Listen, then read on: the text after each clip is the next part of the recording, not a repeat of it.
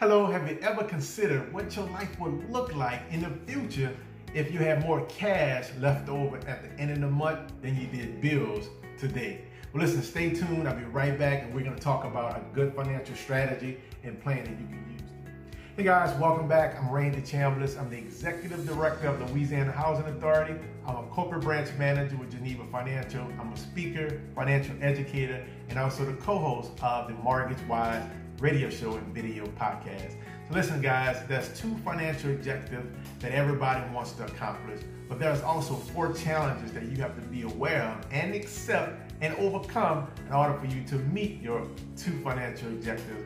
And I'm also going to share the 3 solutions that you can implement today to change the trajectory of your finances in the future. So financial fitness awareness, guys, is everything. So let's dive into it.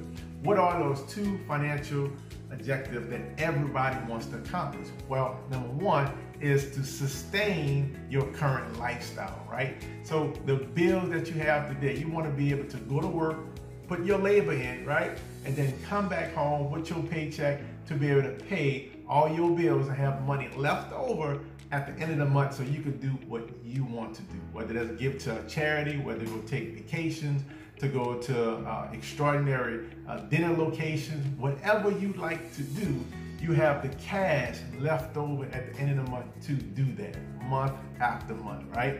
And now the second financial objective everybody wants to accomplish, at some point in the future, they want to retire from corporate America.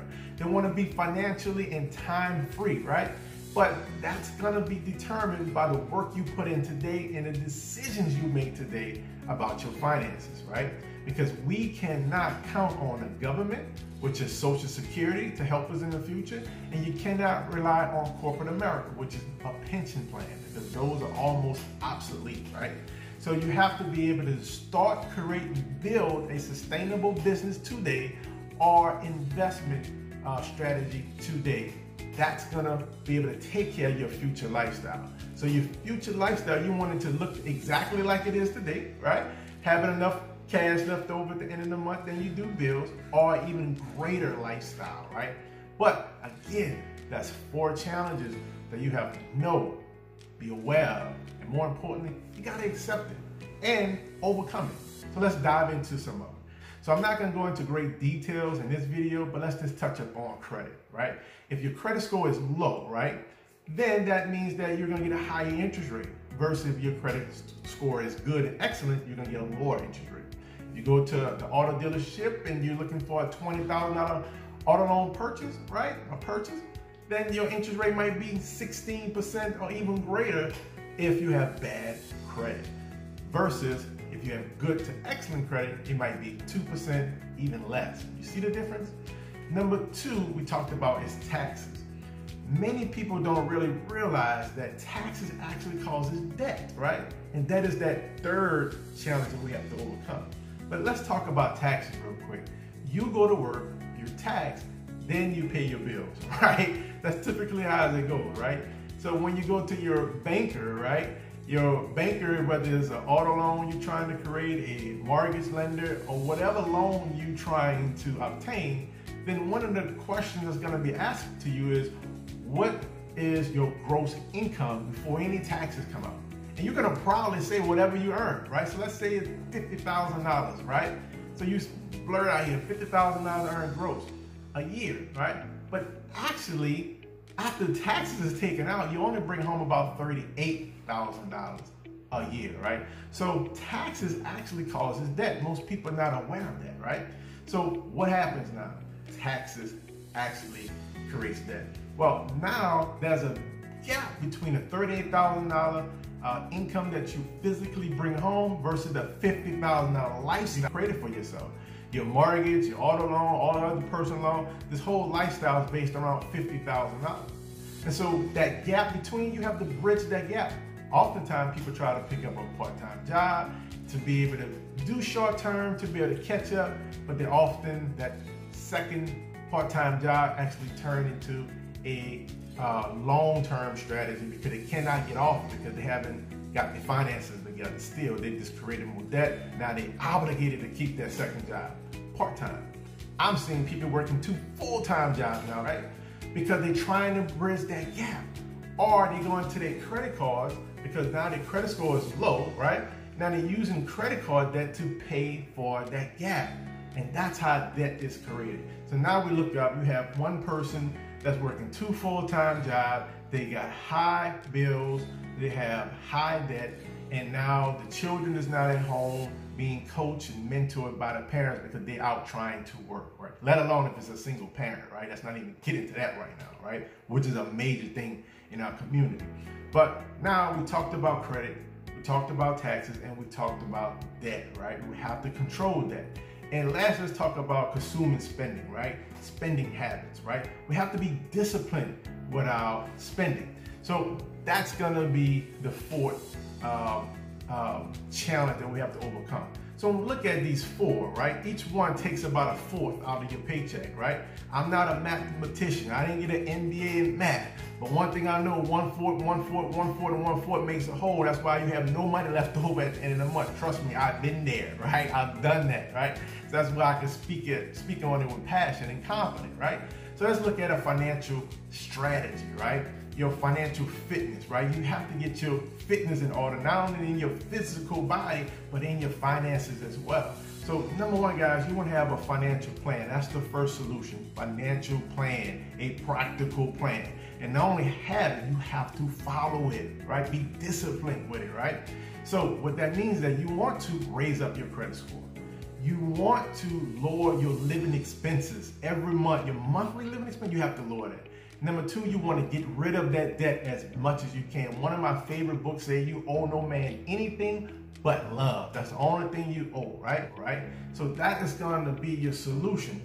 Now, having said that, the second solution is that you need to get your business, right? Get yourself a business so now you can get access to tax write-offs. I don't care if it's a network marketing company business. I don't care if it's a home-based business. I don't care if you're baking cakes. I don't care if you're cutting grass. I don't care if you're building a multi-million-dollar corporation. You have franchised it, right? All across the country. You still get access to the same tax advantages as a small home-based business or network marketing business. Get you a business, right? So that way you can take advantage of those things. For example, you're gonna buy clothes, right? Most likely you need some clothes to wear.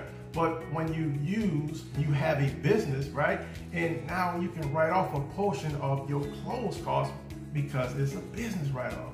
Most likely you're gonna eat out somewhere, right? You most likely travel, right? Well, you can use some of those traveling costs for the airplane costs, to the car rental, to the hotel room. You can write off a portion of those items because you have a business. What you're gonna do anyway as a human being, right?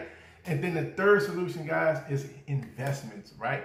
Me personally, you guys know me, I love real estate investing. That's my thing. That's what I've mastered over the years. That's what I'm comfortable at. But there's other investment opportunities out there as well. But real estate, right? Definitely make sure that you have your own home. That's number one. Be a homeowner. You already paying a mortgage already. You're paying your landlord's mortgage, right? Oftentimes, the home that you're living in and you're renting from your landlord don't own it free and clear.